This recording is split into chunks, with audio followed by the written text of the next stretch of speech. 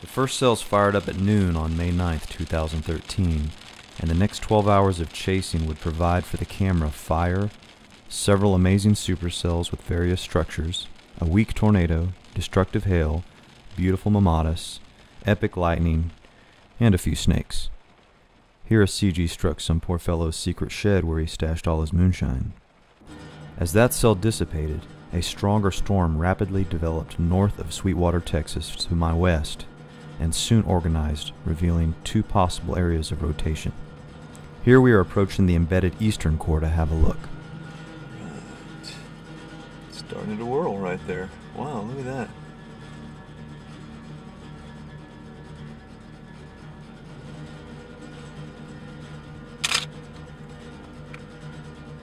It's kicking up dust. That is a tornado. By definition, anyway.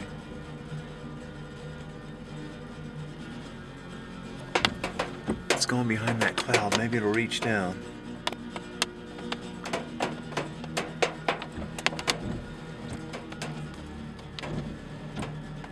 Prairie dog farts are bigger than that. The circulation was soon overrun with outflow, so I headed southeast for Tail End Charlie, but of course waited too long and got caught up in the hail. Hang in there. Get me out of here. Cell number 3, now south of Sweetwater, started revealing signs of rotation and became tornado warned. Here's the mesocyclone over Abilene Lake. Again, a new cell to the south exploded, choking cell number 3, and so the Tail End Charlie boogie again commenced for cell number 4. Of course, I waited too long and got caught up in the hail. That's my shelter. It's my brand new Camry. I had to break it in sometime.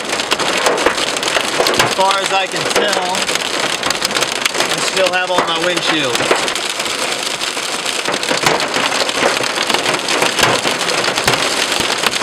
Right here. That's my first break.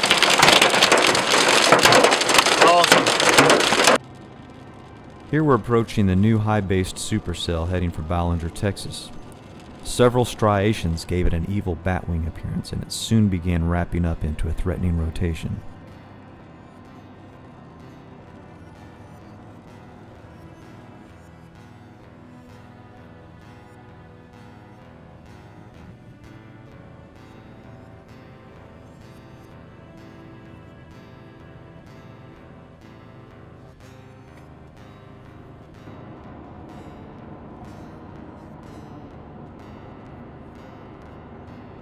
Here I planned to make a last stand on a hilltop in Mason, Texas.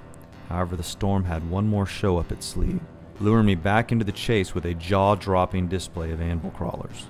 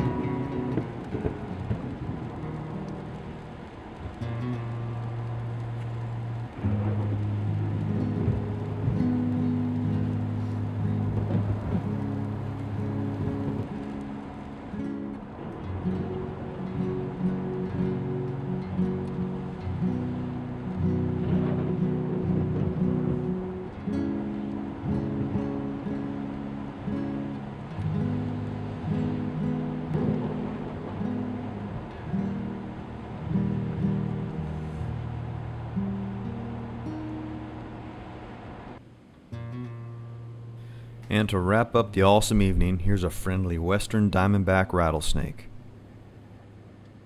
Please don't try this at home. Wait until you're in the middle of nowhere, far, far away from medical attention.